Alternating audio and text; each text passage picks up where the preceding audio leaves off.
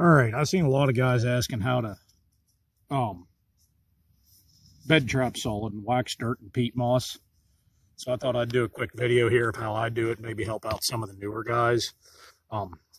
It's not hard once you get onto it, but admittedly it is a pain until you learn it. What I do is, you can see I've got my trap bed dug right here ready to go. The big thing is keep your beds tight. I'm using a 550 and you can see it just fits in that bed. So dig your beds tight, dig them just a touch deeper than what you need to. And then the next thing I do is, you can use a dirt hole punch, or in this case, I just use my trowel. And right in the center of the bed, I dig down and dig a hollow spot out underneath the trap for the stake. In this case, chain stake.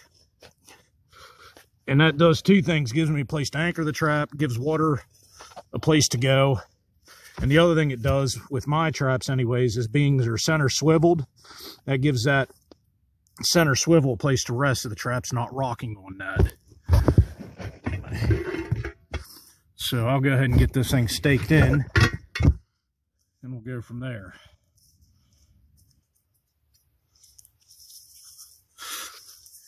And it is muddy out here today.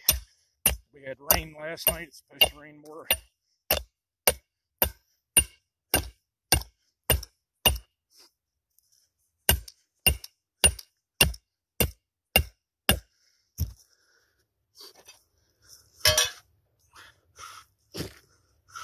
All right, so now you can see I got a big hole there for the chain to lay down in, and that trap is only resting on the jaw, the frame, the dog, where the dog connects, and on both levers. And that trap is already super tight. What I do next is, or just a little bit of dirt so all my wax dirt doesn't run down in there in that hole. Is just take a little wax dirt, and you don't need much, a handful will do, just around the edge. Just enough to create a barrier between it and the natural dirt.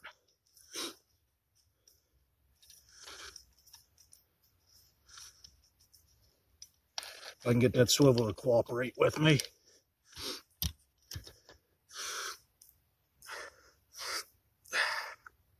And I mean press on that thing. Get it in there tight.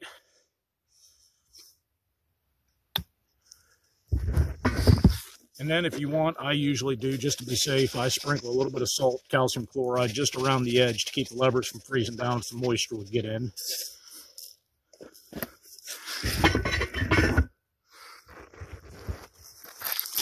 And again, this is the same process I use whether I'm doing wax dirt or peat moss. Works equally well for both of them. I like wax paper pan covers. I get hamburger patty papers. I think they're 5x5. They work for most of my traps. I have to tear them down a little bit smaller for 450s or stuff like that. Get that thing tucked down in there and just give her a covering.